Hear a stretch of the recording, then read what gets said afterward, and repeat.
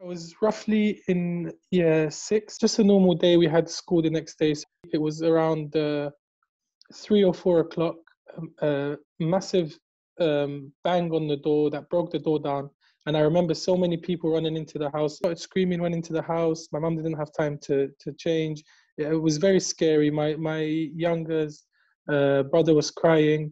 My older sister was crying. My mum was very distressed.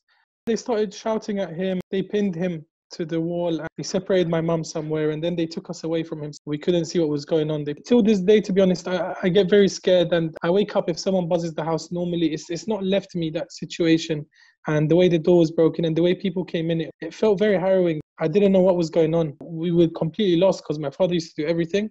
We felt very sad because I'm used to my dad always being there and doing everything for us, and all of a sudden, it was worse on my sister and my younger brother.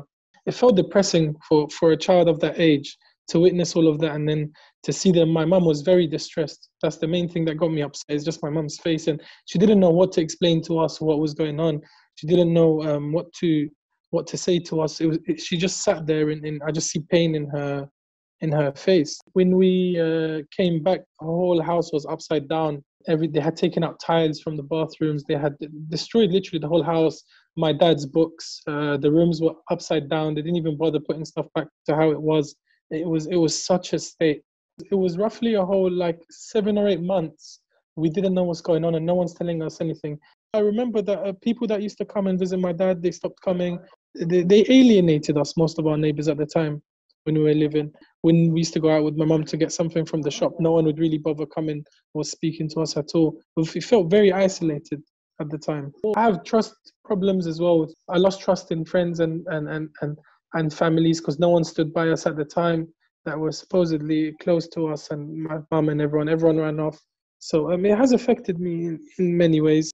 I've still got anxiety. I have problems, I said, with the when the bell rings at home, simple things like a delivery or someone just postman dropping something. I shoot up from bed from that day, from the trauma. And I think most of our families like that. We don't, even the house phone, we get scared to answer the house phone, or when people come, my mum's become so secluded, and I've become so reserved in that sense. When we tried to get back to school as well, it was very awkward. Everyone knew because my dad used to always come and pick us up. And then now we had to wait for mum, and mum had to get us, and dad wasn't coming no more. And everyone at school knew my dad as well. He used to help out at the school as well. So they knew something was wrong. And you're embarrassing, and you told the kids, police came and took my dad. It's not a great feeling, and people look at you very different. There was no more routine of what we're doing. It was just confusion. We didn't know what was going on. I was constantly thinking. My mum's at home. She doesn't know what to do. Everything stopped. The way we used to revise at home, when my dad was there, and you felt more safe, and he'll come back and we'll all eat together and study. He'll let us study, and he's just there, the family figure. And that all went, and my mum started getting very stressed and very paranoid, and just the trauma of everything that happened, not being aware of what's going to happen next, or if he's coming back or not, or what's happening. It messed up everything, and you couldn't concentrate at school. You couldn't do normal things like kids were going to trips. Financially, it was very, very hard because that time mum didn't know what to do to everything my dad was doing for her. So the simple things like going to school trips or paying for a non-uniform day or things like that, we couldn't actually do it. We used to just stay at home. When I was very young, I had no one to talk to. I held a lot of stuff in, and I used to take it out in other ways, but I was not. I had no one to speak to and no one to direct me at all, because all the people that were around us, they suddenly disappeared when my dad went. Everyone in general, they speak about their dad when you're in school, and my dad does this, my dad's that. I have no one to look up to, no one to speak about. I knew nothing. I had no one to direct me even in that sense. And yeah, everyone has their role model, and every young man's role model is their father. Unfortunately, I had no role model. And it hits you hard when everyone's talking about their father and what their father does, and their dad took them to this place and that place, and it hits you hard, and you can't really speak. It's just one of those things. It's just, till now, just when people speak about their fathers, it hurts me, because all of my childhood was about my father. As my mother tried her best, a man still understands you more because of him being a man and you being a man, a young man as well. Even with issues with bullying, usually dad will sort those things out, and later on in life, there's no one. I had to stand for myself and my younger brother. I was forced to grow up. I got a lot of white hairs from it as well. I'm trying to look after my siblings. I had to. I didn't experience things like what a normal kid would do. Again, I was saying earlier about going to the parks or just having no thoughts, going to bed like a kid. The only thing you have next day is I'm going to school, or what am I going to have for lunch. I was thinking about my mom. I was thinking about my siblings, and I hope my father is okay. So it took my childhood away. Yes. My hardest moments is when you go to secondary school and you do really well, and then you have assemblies or you have parents meetings and everyone's father is there and my father's not there, and he's not there to, no one's really there. Mum can't leave the house because she's looking after the kids, and you end up going to things where your parents should be there to support you and help you, and no one's there but yourself. My mum it was a foreigner to this country. She didn't know much what was going on. She didn't know how to deal with it.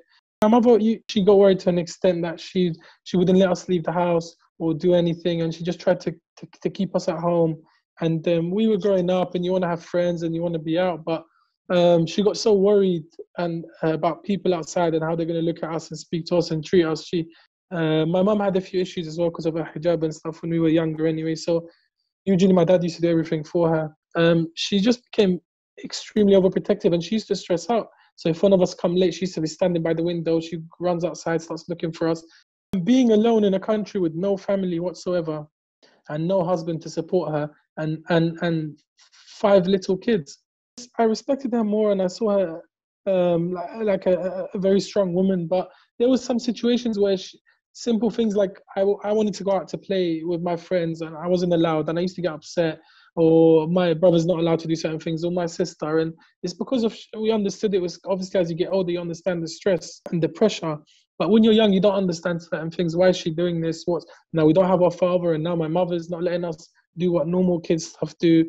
We weren't going out anymore, so it was very stressful for her. She wouldn't leave the house for days, but we're kids, we want to go out. And yeah, it's affected her a lot, and it's put a lot of stress on her, and the stress sometimes used to come out on us sometimes. It's mostly worrying about my family and growing up and knowing if people know what my dad is, and what happened to my dad is it's going to affect me in work. So what life am I really going to have working or studying? I don't know what I was going to do with mum, because mum's alone most of the time when we're out. And it used to stress me out. My greatest worries were those, mum and obviously a future for me and my family. Even for my passport, they took so long to give me my passport. I was on a travel document, indefinite leave, for many years. They would not give us the reasons why. So it impacted me even getting jobs. When I used to try and get a job, and because of the family names, I used to get refused sometimes. And they would never tell you why, but they would not give you the job. They refused to give me the passport for, I think it was about 6 or 7 years. Yeah, my mum tried her best, but we were definitely aware and we definitely saw it.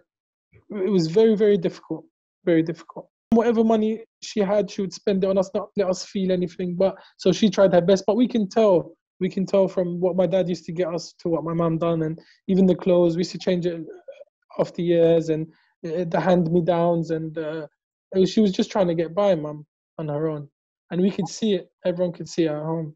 It's not the same when your father comes home and brings you stuff and you sit down and you break a iftar together, and then you do the Tarawih prayer, you follow your father, or he takes you out to the masjid, or you just sit down, and the family bond, it wasn't there. It was very quiet during Fitr, very quiet during Sahur time. We just ate, and it was just sadness in the house without him. Mostly stayed at home and prayed at home, and it wasn't the same. You don't get to see all the kids being happy as well, or or experiencing playing with other kids, what we used to do before. It was literally from home. And Tarawih prayer, we couldn't go obviously because no one would to take us to Tarawih prayer. My mum was very scared to leave the house anyway, regardless. And yeah, it didn't feel like the normal Ramadan we're used to, and it didn't feel like the normal Eid or anything for us. It was just every day was the same for us. It's always been difficult, and it's always a point where if someone does mention it or if it does come up, it automatically just gets you teary and emotional. Just everyone would sit, no one really mentions anything about it because it hurts, if you know what I mean. Just anyone mentioning something like that, it hurts. So we try to avoid that at home. It's just talk about everything else but that. Mum was very strong, so we looked up towards how strong she was. And I would tell the 10-year-old Yasir that he needs to have patience and he needs to not stress as much, to reassure my mum. And Allah is there and Allah supports everyone. And we grew up alhamdulillah, with the support of Allah. Financially, it's affected us a lot over the years. We were never able to catch up with a lot of the costs. A lot of time, my mum did have to borrow money, and we've never really been able to pull ourselves completely together from those times and over the years. We had prisons about two and a half hour drive, or about 2 hours by train. And it was very far for us. Even if we wanted to get transport, it was very, very difficult and far for us. Some were longer than that. Some prisons we couldn't even reach to them because they were very, very far when they were moving him around. We stayed some months sometimes without visiting him. It was a visit behind glass, so we couldn't actually come like near our father or touch him or hug him or anything. Everyone broke down in tears. It was constant tears. Even the officer, she was sitting with us, she started crying as well. It was a very emotional moment, and you couldn't physically touch him, and we didn't want to leave. It was more emotional, I think, leaving than staying. When they terminate the visit and they take him, and he looked very upset. My mum was just completely in tears. She didn't know what was going on. We had to like help her up and try and walk off. It was very hard saying goodbye, and it was very emotional leaving him because we have to go back to our normal lives, and we wanted him to come back with us. It's the worst thing that's happened because we could no longer, even the visits we used to do here, we could no longer visit him because it was very far away, and it was a different country altogether. The judicial system in that country as well is not great. We lost hope. We thought everything is lost forever now that he's gone abroad. We couldn't communicate properly with him. We couldn't visit him. It was terrible. Simple things like sending money was made very difficult. Simple things like phone calls were not like how it was when he was here. He would call once every few weeks, and it would be such a short phone call and only in English. I thought it's going to be such a beautiful moment. It would be a simple release, and he'll come home and everything will be fine, and it will go back, and I'll tell him everything about what's happened in life, and just have that moment of a father to son that I've been missing for so many years. It was a very difficult release. They put a lot of conditions, which is very hard to live with. It's not what I anticipated, no, and it's still difficult. It's like he's in a prison at home. He's not been able to adapt. Most of the prisons, especially the ones that were abroad, solitary confinements or really small cells that they're in, and there's no fresh air from outside. So he's got very, very bad asthma.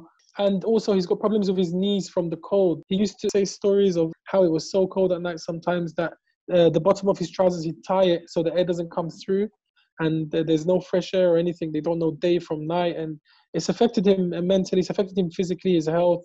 He's not got much to exercise. Was 1 hour a day, and most of the time it's just in a very small cell. So his health is pretty bad. He's unable to claim any benefits, and he's also unable to work both physically and as conditions from the malls. We heard of Hugs through mum's friend. They were there, they're just very supportive. We knew they were here just to help both mentally and help us financially as we were really struggling. Oh, subhanAllah, it was great. It was a lovely feeling. Simple things like setting up Eid events that we missed out on as when we were very young. There was now Eid events that we were able to speak to someone at last that would understand and not alienate you, and understand your situation and try and help you. Just being another human or a fellow Muslim. Definitely, even my mum, she felt very supported. My mum got so much help. The way they used to call the sisters, Barakallahu Fiyum, and the brothers, and check up on the household, and so much support, not just financially. It's actually, they're always there to listen. Selfless, very supportive, and very kind organization. Shopping vouchers, help with shopping, support with prison visits, which we were unable to do without Hugs. It became regular visits because the brothers used to take us. Simple things like support with books at home and pens and getting ready for schools and uniforms. They've helped us with Ramadan, given us the Qurbani, the Udhiyah. They've helped us with events. They've helped me with my driving lessons, which I was able to finally drive and help my family. They help us mentally as well, and check up on us, and help mum with forms, and help us with my sister as well with her studies. They've done so much. There's countless things I can mention. With the food vouchers, we're able to go to the supermarket and buy normal shopping without worrying about not having enough for the end of the month. Paying the bills helped my mum with a bit of extra cash, that if we wanted to get some clothes, or we wanted something extra like the normal children wanted, we can now get it. That we didn't need or feel less than anybody else. Winter support was good because as the electricity and the gas goes up in winter, and it was very difficult for us to pay for that. They've helped us with warmer clothing over the winter. They've helped with the gas and the electric. They've helped us with heaters, with duvets, and you feel normal, human. When we were very young, we missed out on a lot of stuff. And when Hugs came along, they helped us with tutors, whether it was maths or whether it was English, or they helped with support, even the travel support to the colleges or the schools when we got a bit older, with books. They've supported us so that we can actually get an education and be normal like everyone else. Some of us were very weak on subjects that Hugs helped us. We couldn't afford it otherwise. Even when you get older, you feel like a kid again, because you still get you still get the gift. They send little cakes sometimes, which is a lovely gift, and some cards. And you feel that there's still people out there that love you and want to interact with you, and feel the whole environment of Eid. It makes Eid such a better feeling. And Ramadan as well. The Eid gatherings and the ones in the park. And they used to love it. They couldn't sleep from the night before. And then they used to go there. There was so much activities. They were playing with kids now, being free, being themselves, and not being worried or stressed. And you actually feel the Eid, and you enjoy the Eid and the food and the snacks and just everything with it. It just makes my mum feel at ease. A lot of the stress, a lot of the burden it was taken off from me when Hugs came into our life. If they didn't come in, I would have been very, very stressed, and my anxiety would have been worse. It's relieved so much burden, not only of me, of my sisters, of my mum, of my brother. It's just relieved a lot of burden from me, and I could live normally when Hugs got involved in our life. There's certain things I didn't need to worry about. Mainly financially, mainly someone supporting mum in her times of need, and no one to support her with anything, and struggling with forms and not knowing English very well. When Hugs got involved, alhamdulillah, all of that went slowly down. Even her experience with us became better because she was not constantly stressed as much once Hugs were involved in our lives. Everyone needs to support Hugs because they help, not like other charities or not like other people. They genuinely help in every sense. They've helped us from A to Z, from tutoring to teaching me how to drive, helping with the lessons, from shopping food vouchers to winter help to so much help, to traveling costs, to everything. They genuinely help in every single aspect just to make our lives better, from kids to adults, to live normally like everyone else lives, and not feel isolated or segregated because of what's happened to our family members. Say barakallahu feekum to everyone that's helped. You're always in our dua. Without you, this is not possible, and your money, barakallahu feekum, is going to the right place. And it is supporting our family and other families we know in our situation. It makes us feel normal and human, and just to know that you guys are all support and care, wallahi, it makes us very happy as a family, and every family that's been supported by Hugs because of you guys. Barakallahu feekum. May Allah reward you a massive reward, inshallah, and Allah keep you steadfast.